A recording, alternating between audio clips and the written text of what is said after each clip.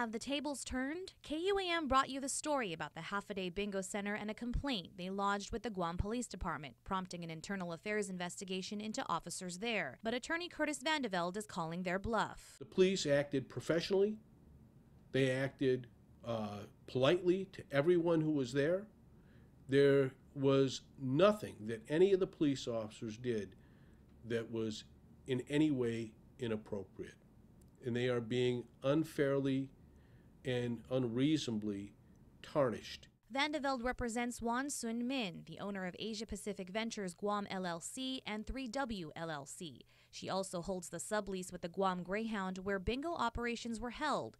However, as of July 25th, this is where and when Michael Marasigan, a paid independent contractor managing the bingo center for Guam Shriners, says they were kicked out and operations were stopped. Today, Vandeveld shared his client's version of events, one that includes 4 bad checks totaling in nearly $67,000, all signed by Alfred Leon Guerrero, the president of the Guam Shrine Club Half-a-Day Bingo. The checks were made out to Min for reimbursement of operating funds, reimbursement for invoices, and 70% profit shares were either returned for insufficient funds or returned for stopped payment. To strain the relationship even further, Leon Guerrero sent Min a letter terminating a 5-year contract on August 31st, a week from today.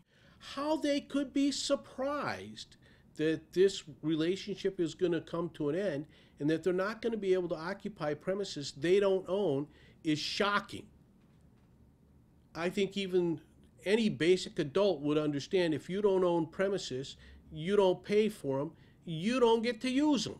Vandeveld says Marasigan gave up his share of the joint venture he had with Min at Asia Pacific One, but Marasigan says any documents he signed led him to believe he was dissolving the company. Is that part true, that you had given up your share of the company?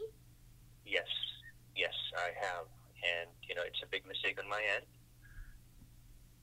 because I was led to believe that that company will be dissolved along with that signature. Vandeveld says his client feels wronged and was being forced out of the partnership. But for now, Marasigan says they just want to get bingo operations going again so the employees can get back to work and they can continue raising money to help kids in need. Reporting for Guam's News Network, I'm Valerie Maige.